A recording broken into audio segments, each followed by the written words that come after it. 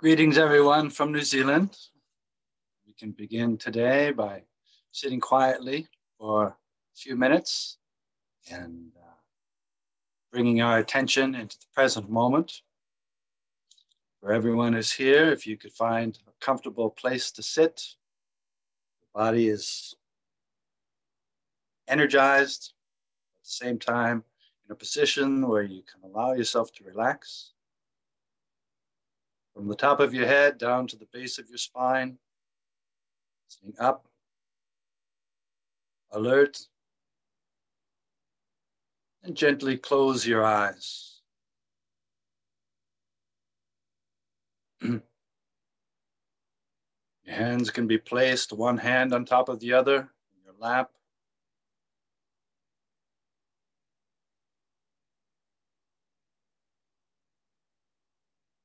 Begin by bringing your attention to your environment.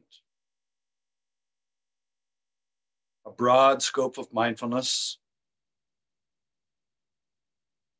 You can be aware of the room,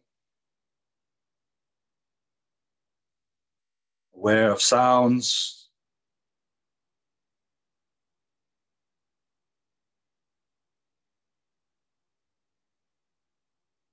aware of temperature,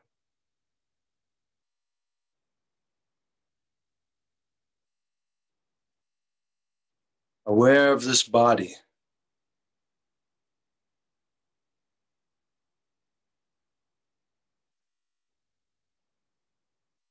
This body sitting here, this environment.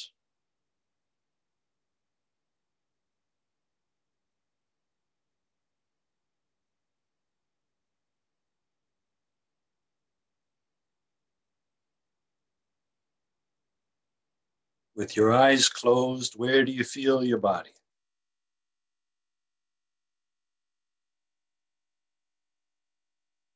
Bringing our attention to physical sensations.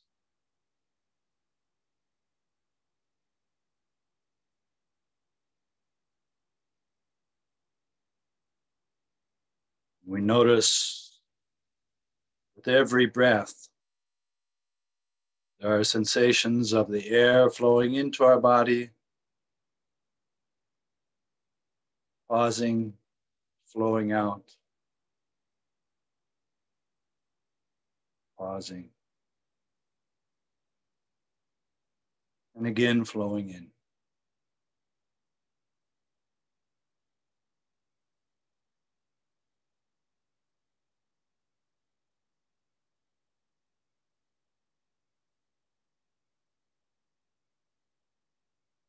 To establish grounded awareness in the present moment,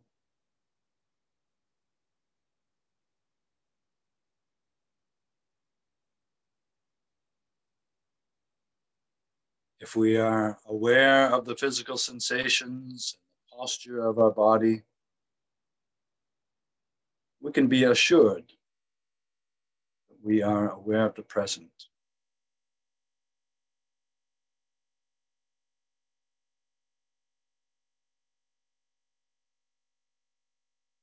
As we are aware of our body within this environment, also notice the space.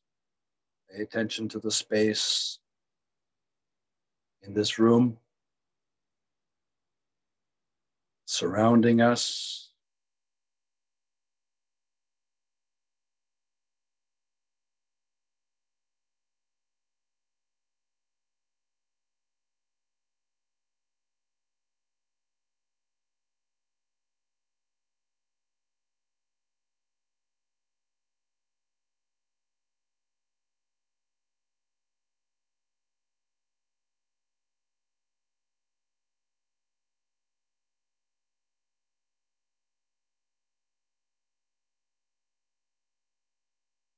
As we establish awareness with our physical surroundings, with this physical body,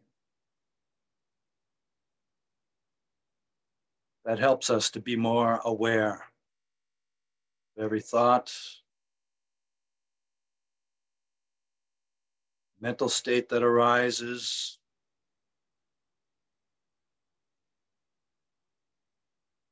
what mood that we're in.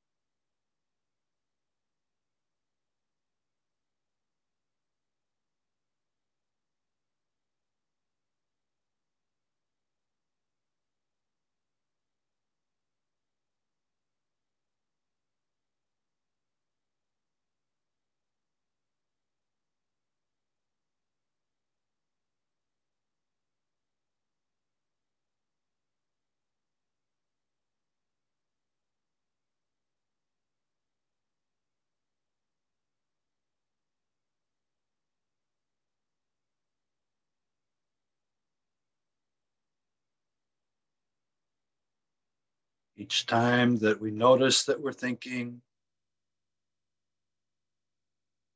simply accept that, notice it, come back and check. Are we breathing in or are we breathing out?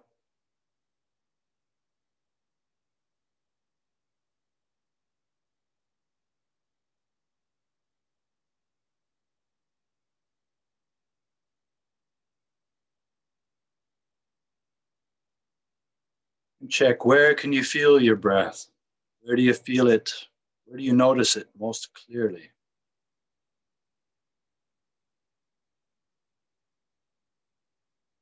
So your nose, is it your chest, your abdomen?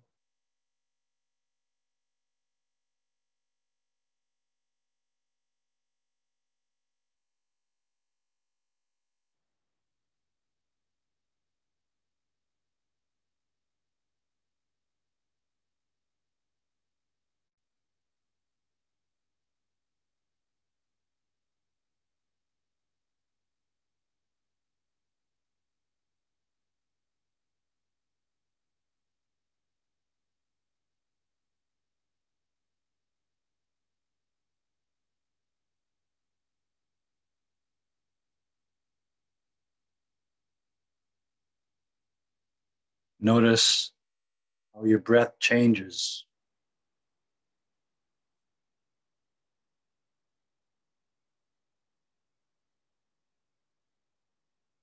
At the end of every exhalation, we might assume that the next breath would be the same as the last.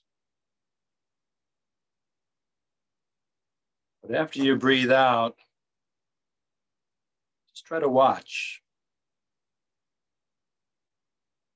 Watch, wait, no expectation.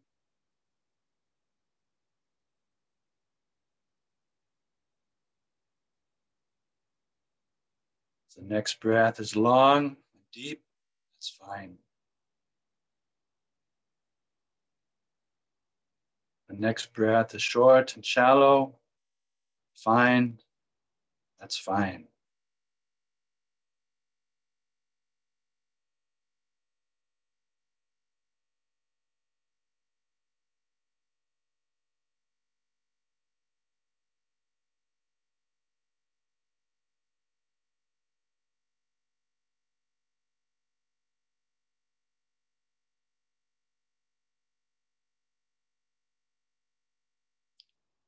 Simply allowing our breath to be as it's going to be.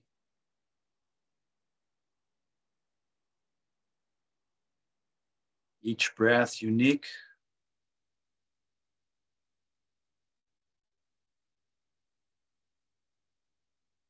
Each breath part of this changing flow of sensations.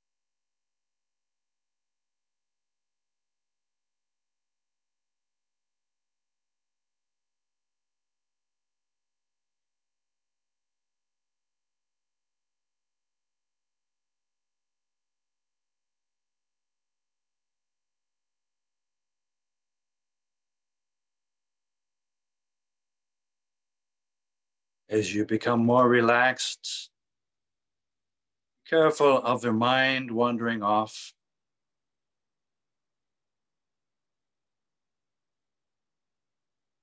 Maintain a certain energy of alertness,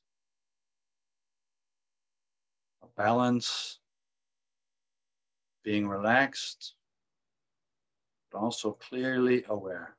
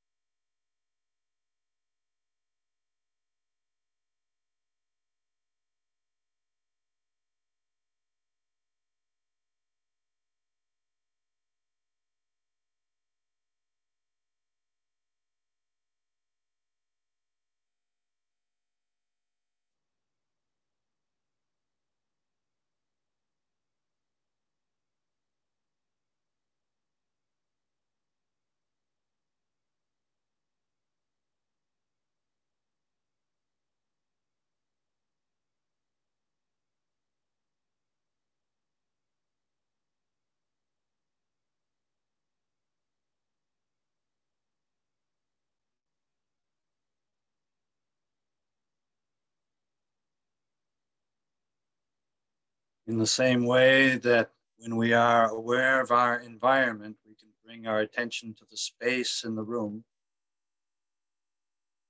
Also notice the space and silence within your own mind.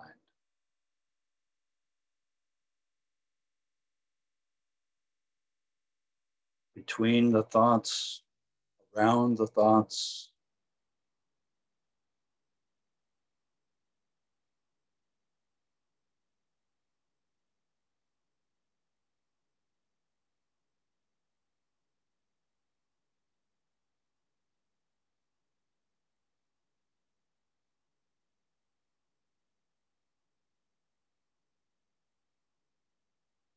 The mind in its very nature is spacious, quiet, still, peaceful.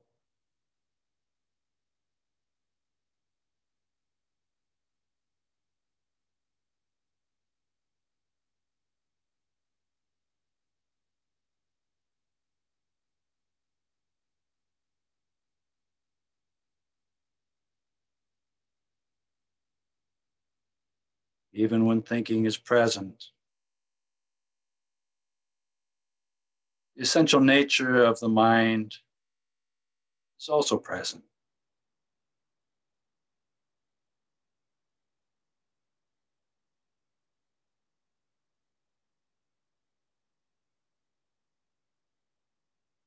When we pay attention to the stillness of the mind, quietude of the mind, and that quality grows.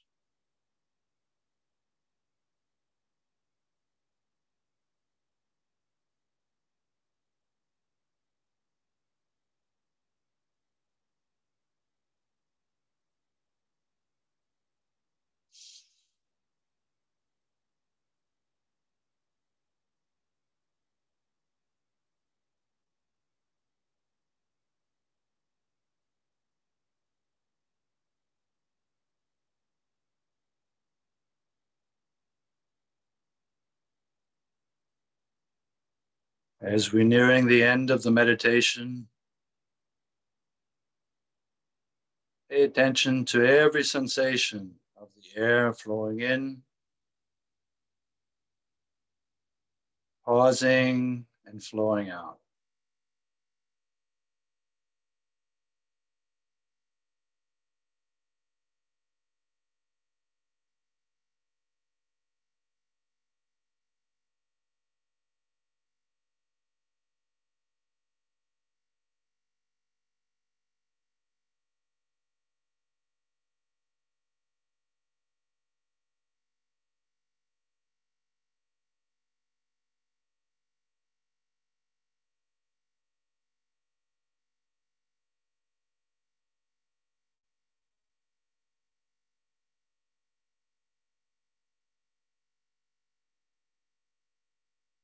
Now open your eyes. Even with your eyes open, you're still breathing. Still pay attention to the air flowing in and the air flowing out.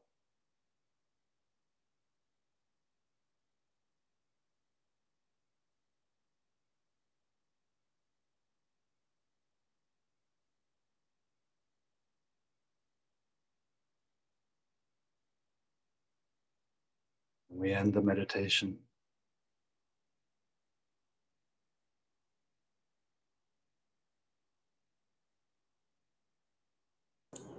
Good afternoon, Ajahn. We would Good like afternoon. to formally request for a Dhamma talk. Good. Brahma Jaloka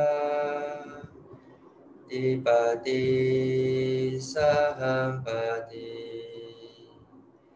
Patanjaliya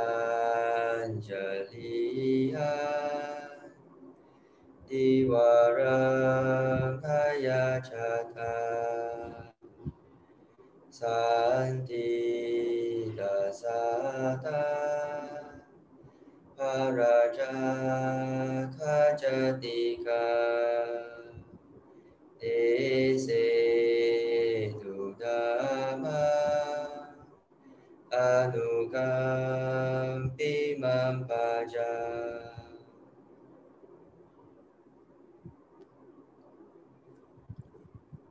Namo tassa bhagavato arahato samma sambuddhassa. Namo tassa bhagavato arahato samma sambuddhassa. Namo tassa bhagavato arahato samma sambuddhassa. Buddhang dhammang sanghang namasa.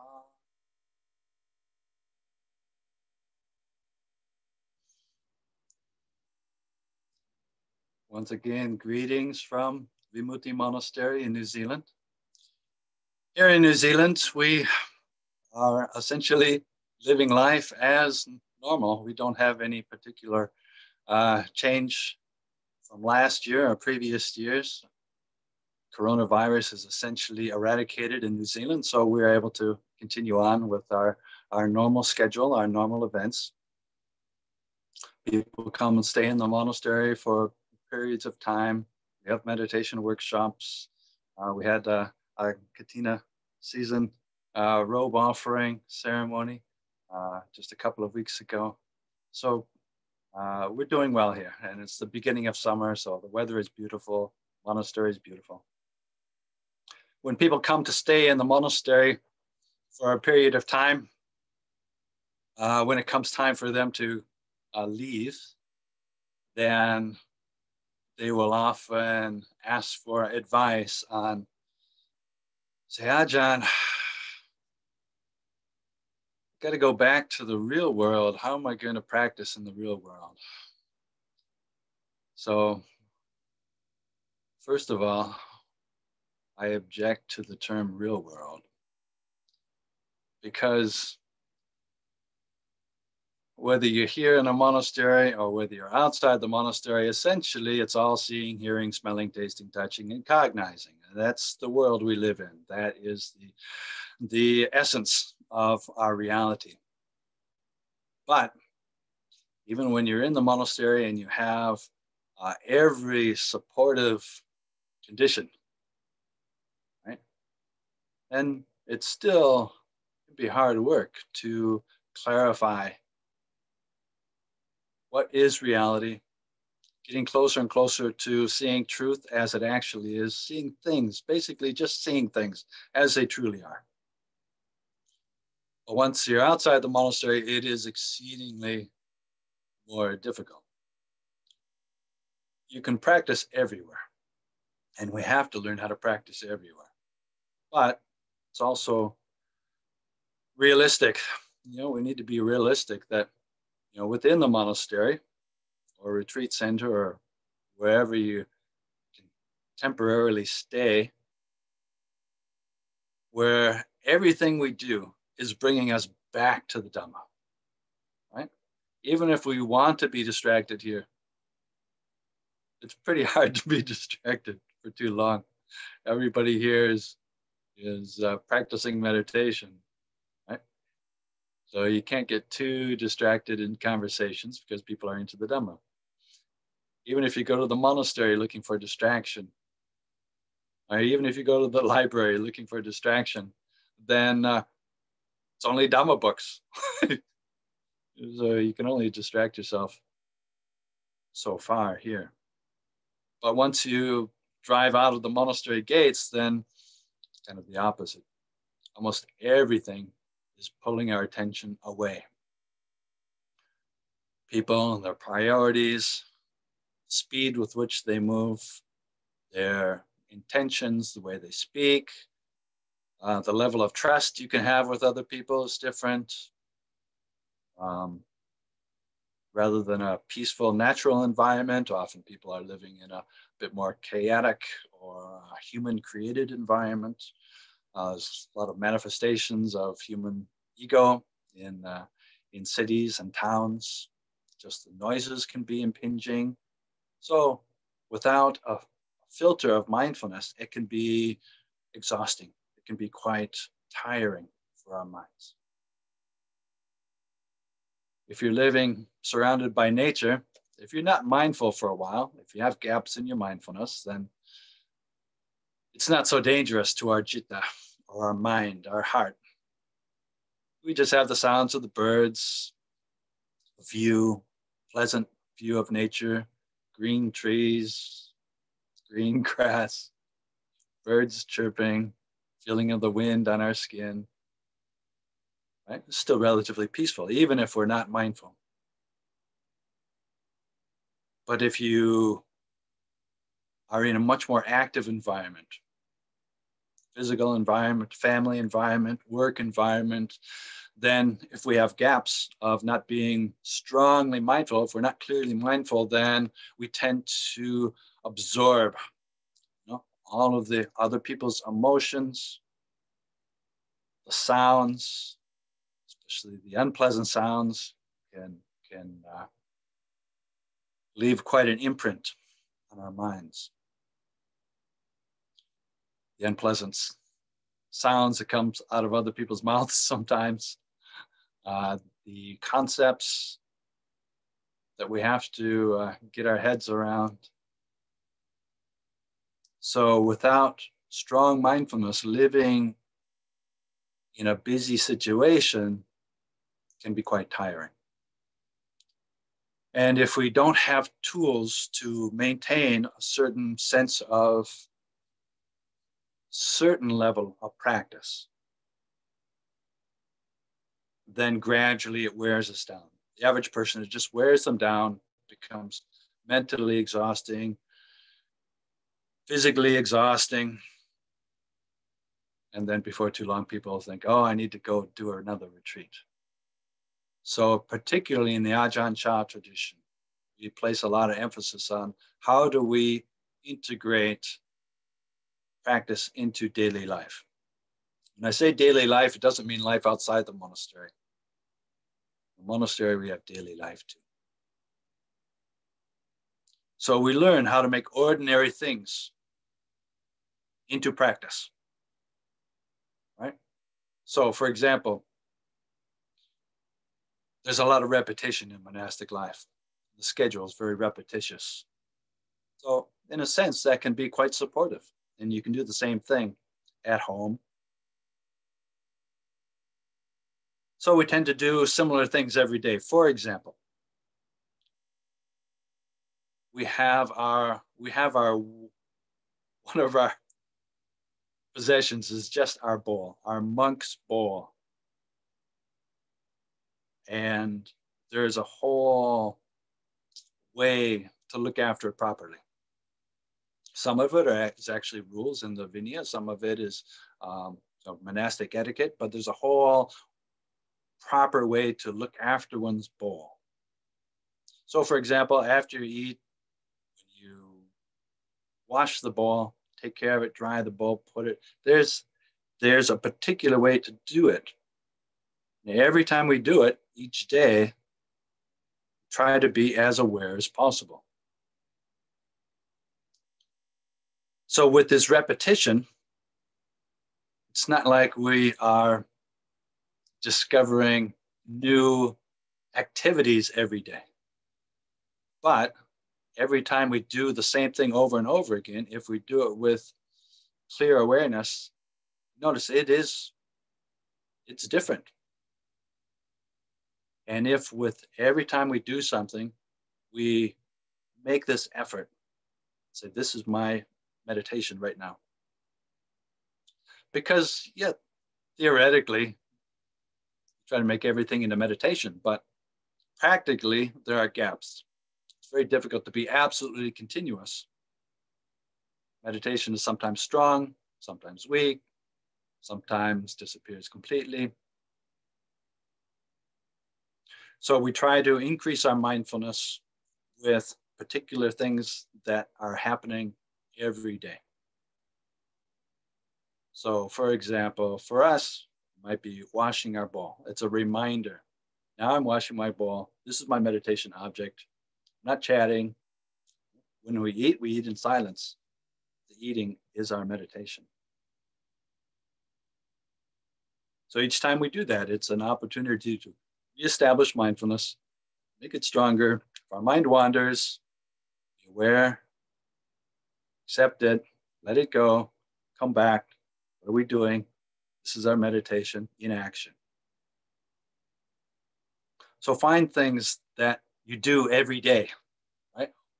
Some activities that you do every day, simple ones, simple things that are can be an extension of your sitting meditation. Right? It's a very simple one that I regularly recommend is brushing your teeth. Of course, hopefully everybody brushes their teeth at least once a day, maybe twice a day, maybe more. And if you brush your teeth regularly, instead of just treating it like a chore that you want to rush and get over with, get it over so you can get on to the more important things in life. Or while you're brushing your teeth, thinking about what you have to do that day or what has already happened, you're thinking about other things. No, just take it as your meditation. This is my meditation. I'm going to brush my teeth. Right? It's like what? A minute, 2 minutes? But if you really put effort into paying attention, and then you notice, oh, there's a lot of sensations there to pay attention to, right? Every day, every time, it's probably pretty similar, but your mind is different, right? So yes, our bodies move around, our postures change, our activities change, or relatively similar, but we can use it as a way to establish our awareness in the present moment. And then when we do that, our train of thought, our mood, our particular emotion that we're feeling at that time, right, becomes much more clear. So that's very beneficial. Right? And throughout the day, you can take little breaks. If you're sitting at your computer, After an hour or so, have a timer or remind yourself, or just find a time to just stop, close your eyes, take 3 deep breaths, reestablish awareness with your body.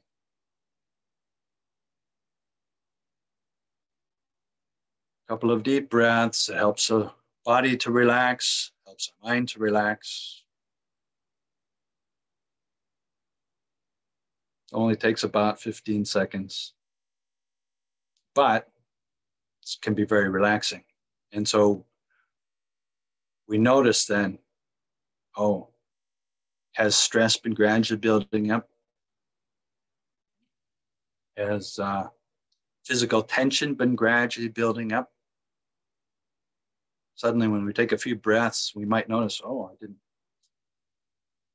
tension in your shoulders, there's tension in your solar plexus. And it's only when we're aware of it that we have the opportunity to allow it to cease. And we see clearly, oh, if there's physical tension, that's dukkha. That's unpleasant. We can just let it go. If we don't stop and check and watch, then these things just keep perpetuating themselves. If there's physical tension, that's usually a result of mental tension, and then the mental tension grows and accumulates and becomes a strong habit, and then becomes more and more difficult and more pernicious. So finding ways throughout the day to maintain a sense of continuity, begin to develop a continuity of clear awareness, right? Rather than just saying, oh, I make everything into meditation. No, but specifically start with a few concrete activities. Right? Now, if you're living alone, it is easier. And for example, when you eat, you just say, this is my meditation now. Right? Eating now, same attitude. When you're sitting meditation, paying attention to breathing, physical sensations, and then when a thought arises, see the thought, whatever the content of the thought, doesn't really matter. Just accept it. It's just mental energy. Allow it to cease. Right? Come back to the present. Come back to physical sensations. Come back to the activity that you're doing at that time. So you can do that while you're eating. Practice while you're walking. It's basic satipatthana. Awareness of sitting, awareness of eating, awareness of walking. We all know how to walk. We have since we were 2 or less. I don't know when babies start to walk. But walking mindfully is different. So even if we have been walking for 50 years, sometimes we still need to retrain ourselves. Walk with clear awareness of our body. And if there are times where you feel like sitting meditation is feeling a bit drowsy, or you're tired in the morning or the evening, just do walking meditation. Walking meditation is excellent. Just have a hallway or a room and just walk back and forth, or outside in your yard or your garden.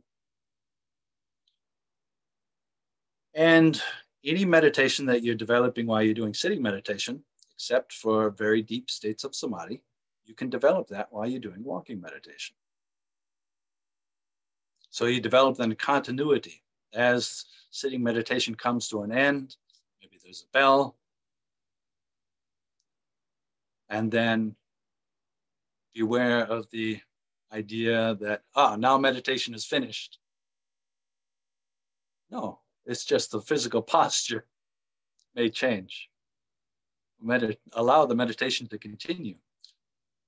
So when sitting meditation finishes, you open your eyes, pay attention to the transition. What comes next? You're still breathing. You still have a body. You still have physical sensations. With your eyes open, there's many more things to be aware of. Can you bring in all of the sights without being distracted by them? It's just seeing. Sights, sounds, just seeing, just hearing. As you form the intention to get up, begin moving, pay attention to each stage, to continuing the meditation. Physical sensations change, posture changes, and then you got to start walking, right? As soon as you take your first step, you're doing walking meditation. Paying attention to the feet coming in contact, the floor, the ground.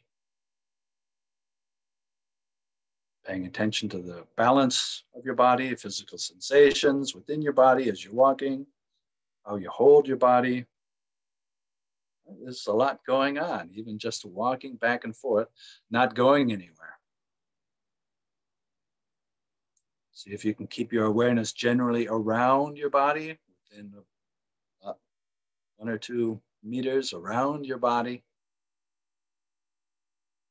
You'll still be aware of seeing, but just notice you're doing walking meditation and then suddenly you find yourself kind of like checking things out. Oh, look at that. Oh, what's up? So, well, what is, yeah. So recognize, oh, okay, we were distracted there. Our mindfulness had a gap. That's fine. Come back, start again. Just have to keep starting again and again and again. Keep coming back throughout the day. And that's where right effort comes into play.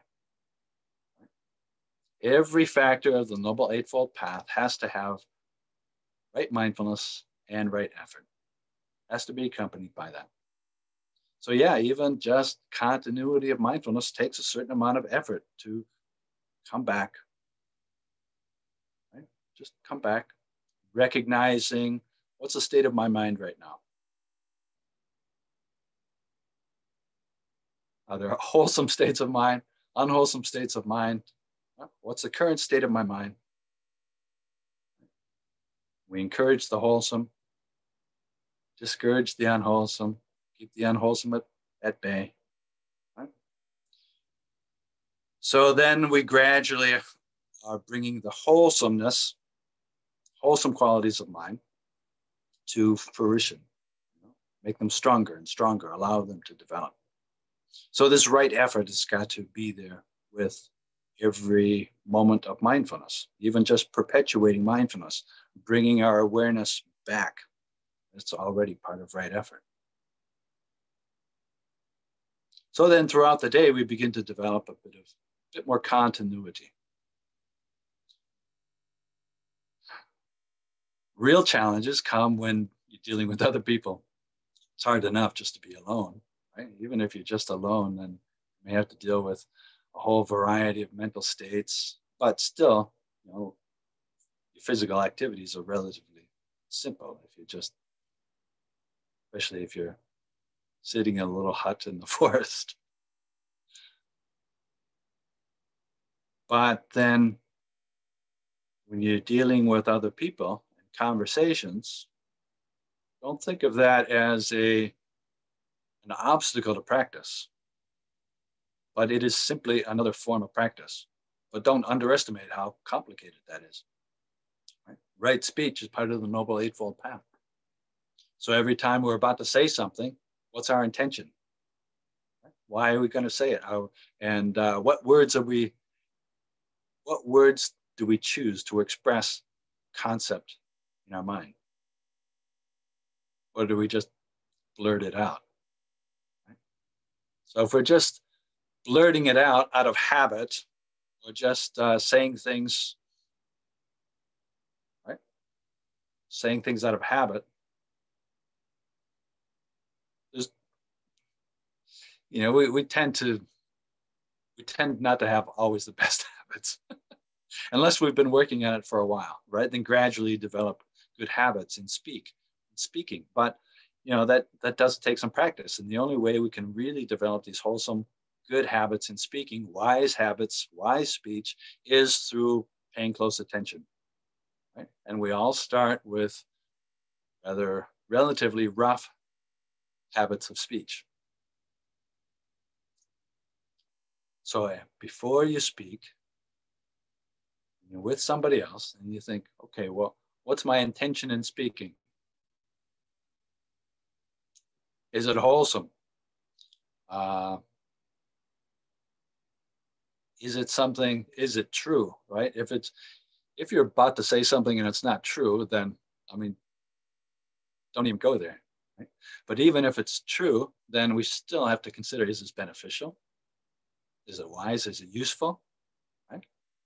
Or what's the purpose behind speaking? Sometimes people speak just because they're afraid of the silence. And there's a certain amount of kind of social chit chat, which is still beneficial. It has a purpose, right? But sometimes it just goes way beyond what is useful. It's just chatting and chatting. It goes on. It's like, okay, how much is really useful, right?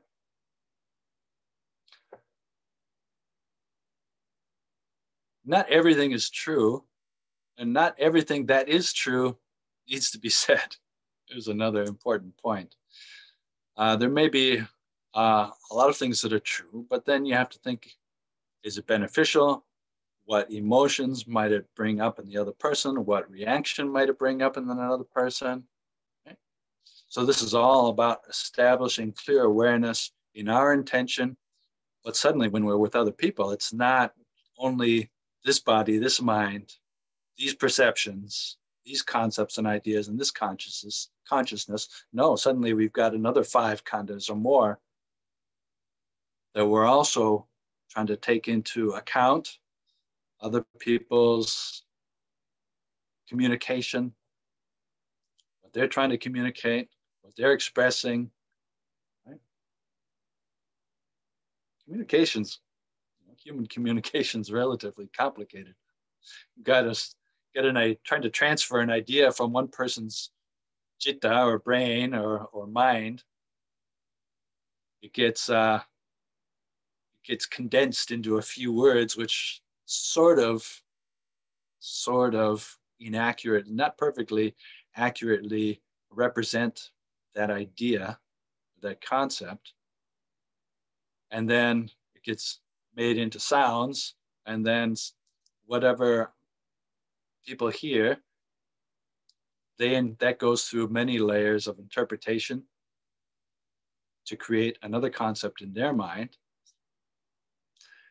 And their layers of interpretation are maybe filters of what mood they're in, how they perceive us, their personal history with those particular words. I mean, it's surprisingly complicated. So it's no wonder that humans are regularly arguing over ideas and opinions because it is challenging. But for us, individually, then it is a fruitful area for developing a continuity of mindfulness. Basically, our responsibility is to try to do the best we can, right? Be clear and accurate in what we say, mindful before we speak of our intention, as we're speaking, watching where the conversation is going. After we're finished with the conversation, what was the result? Right? We may have good intentions and engage in a conversation, but then after it's over, we think, oh God, that was a mistake, right? Or we may start a conversation in a wholesome way, and then gradually it leads towards criticizing other people behind their backs and gossiping. And then so even as the conversation is going along, you have to still maintain mindfulness. Is this kind of speech, is it leading to harmony or disharmony? Right? Anytime we're speaking or other people are speaking and it's increasing or conducive to disharmony between people, then we should have some alarm bells going off that, okay, maybe You need to direct the conversation back or stop speaking. Sometimes it's right speech is just being silent. So there's all of these practical things we can do throughout the day to assist us in making mindfulness stronger and stronger. You know, we all have mindfulness, even like our 4 cats here in the monastery. They have mindfulness. They definitely have defilements, and they have personalities, and they have moods. They have mindfulness. It's just that their mindfulness is usually not very refined, or when they are very mindful, our cats tend to direct it towards breaking the precepts, unfortunately. Like, we have lots of rabbits and bunnies around the monastery, and sometimes our cats will be like sitting meditation at the rabbit hole for hours, like hours and hours, just patiently waiting, watching, waiting and watching, waiting and watching. And it's a shame that they couldn't do that in the meditation hall, right? Because the intention that they're developing is they're using all that mindfulness and samadhi. They're actually developing samadhi, focused attention, but with the intention of killing and harming. So I've tried many methods to try to teach them how to, if you could just take that same focused awareness, but have a wholesome intention, you really, probably have a good rebirth and get out of the animal realm. So even cats have focused attention. Certainly people have focused attention. But just being mindful in and of itself is not enough. You have to combine it with other aspects of the Noble Eightfold Path. So, such as right intention, right? If you're sneaking into a house at night to steal something, yeah, you have to be pretty mindful. Otherwise, you're not going to be good at it. You have to have certain samadhi, calm, aware. You have to have awareness of your surroundings. So yeah, there's a lot of things that are like similar to our first satipatthana, mindfulness of the body, awareness. But the intention is all wrong. The intention is to steal, which creates suffering. So then all of those wholesome qualities then get perverted. They're diverted into an unwholesome activity. So this is, stuff that we deal with in other ways throughout, all of us our whole life. Maybe we're not intentionally harming other living beings through killing them or sneaking into other people's houses to steal things. But there are more subtle versions of how we interact with others. Is it leading to harm in some way? Or what's our true intention? Just keep checking. We can, even if our intention is more neutral, we can do better than that. It's like if you work at a job that in some way helps other people, then if you don't bring that intention up, you're missing the opportunity to create a huge amount of good karma, wholesome karma. Let's say I'm working in a hospital, or even if you're just working in a retail store, right? There's going to be a lot of things which are helping other people. They're beneficial to other people. And if you only do it, if your only intention is just to be there to make money and get home, and you're just kind of blindly going through the motions, then that's the karma that we make. It's essentially, we don't make a lot of wholesome karma.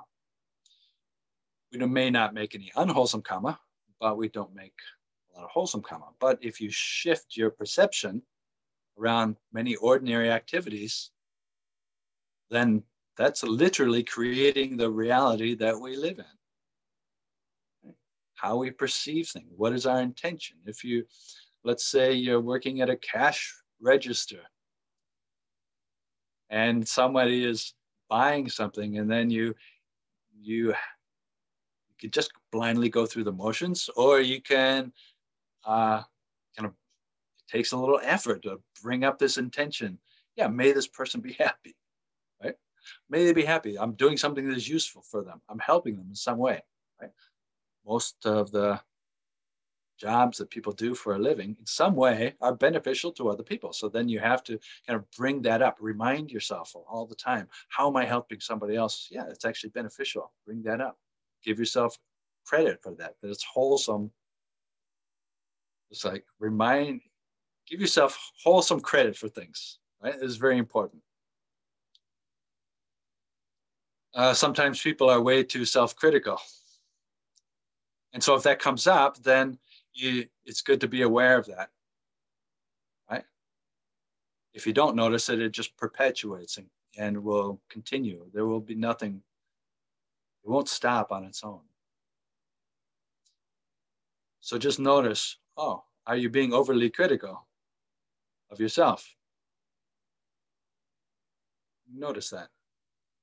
And then, and if you are, then you notice, oh, I'm doing it again.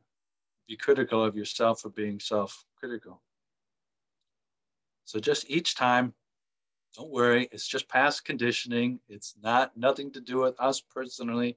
It's just social, personal conditioning that these habits form. Just notice it, see it, be aware, and then you give yourself permission just to let it go. You don't need that. It's just rubbish. Let it go. And then give yourself credit for the good things that you do. You know, sometimes people are really wonderful people and they do a lot of good in the world, but they don't pay attention. They don't bring their attention or give themselves due credit for the good that they do in the world. Could just be parents. Parents do a lot. Right? Help your child out. Could be the work that you do. You don't have to like be a saint in order to be helping people throughout the day, but just bring your attention and say, oh, when I did this, it was actually helpful to this other person. Or when I refrained from, when I was irritated and I refrained from blasting somebody or expressing my anger, I didn't fly into a rage. Give yourself credit for that. It's like, oh, okay, good. I, don't set the bar too high. It's just like, oh, I didn't kill anyone today. That's good. It's good. You start with the low expectation and you'll build up from there. So it's an actual meditation. Reflection on the times that we've been helpful and generous. Like at the end of every day, right? You're really trying to make daily life into practice. So at the end of the day, just take some time and reflect on all of the helpful, good things that you did throughout that day. Right? So this is not like bolstering our ego. Oh, I'm such a wonderful person. So it's just giving ourselves recognition for the good karma, the wholesome karma that we've made throughout the day. And then the natural result of that is joy, sense of self-respect, a sense of wholesome self-respect, right? I mean, ultimately, we're not all dealing with the depths of anatta and non-self. Quite often we need to relate to ourselves and others on a more conventional level of self. That's fine. That's valid. So a wholesome sense of self-respect based on recognizing how much good we do in the world, or at least we've tried, even if we make mistakes, fine. Recognize that, forgive ourselves, keep trying. Then life becomes a lot more, I think, enjoyable. And it's a practical way that people can practice, even if you're stuck with your family in quarantine. Just take it as a teaching. Yeah, it's like, okay, this is my quarantine retreat. And retreats are not necessarily all about feeling still, peaceful samadhi. What is beneficial can sometimes particularly be challenging. So you look for these areas where